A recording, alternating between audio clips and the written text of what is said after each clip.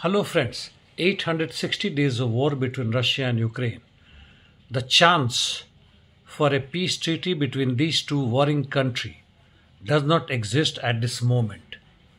In southern war zone on Kharkov front, no changes. Zaporizhia front towards Orikho sector, positional battles on. In Remivka salient, Ukrainians carried out counterattack but was repelled by the Russians, and in turn they advanced north of Staromayorsky. Coming to east, on Marinka front, Russian army advanced towards Konstantinovka. A small tactical gains from Paraskovivka direction took place, while Russians also advancing towards Vodyane-Solodke direction. Towards Volodymyrivka area, Russians are not able to advance further as Ukrainians claim. The situation has stabilized to some extent with losses to the Ukrainians. Towards Georgievka direction, Ukrainians carried out counterattacks with advantage of UAVs. However, no big changes. Nevelsky again, no changes. As far as Krasnogorivka is concerned, fight is on. With the long-range artillery, Russians managed some 100 meters of gain.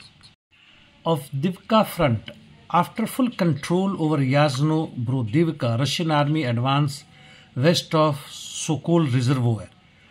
It is developing offensive towards Yevzenovka direction, heavy fight continuing.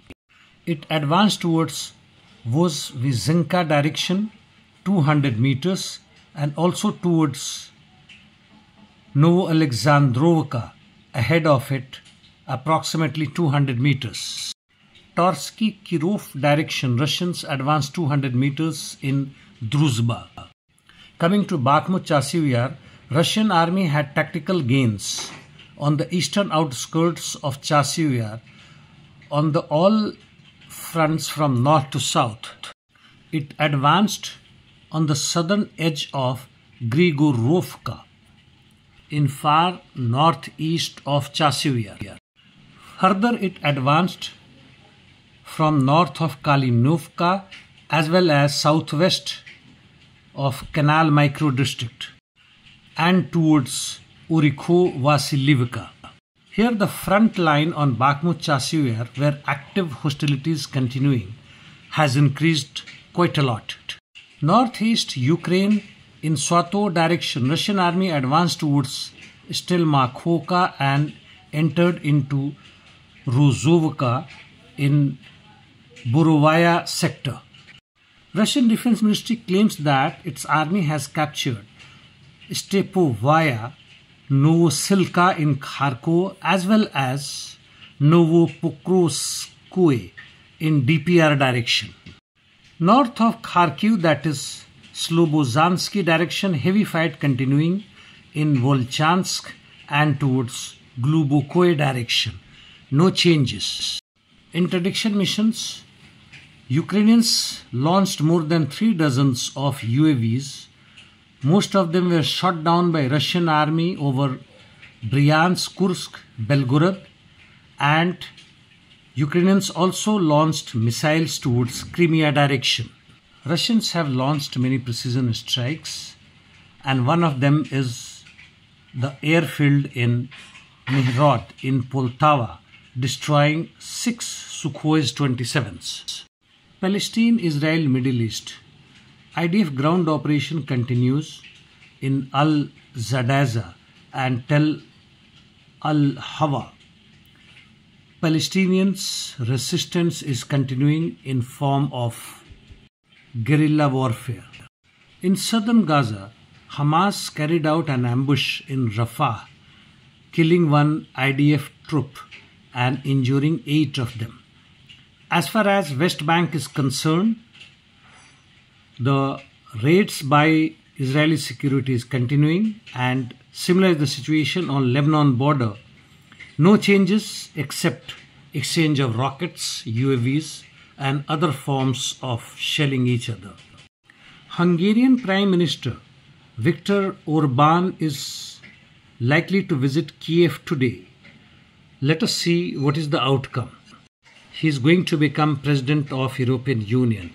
Finland Parliament has approved 15 military bases for the US military.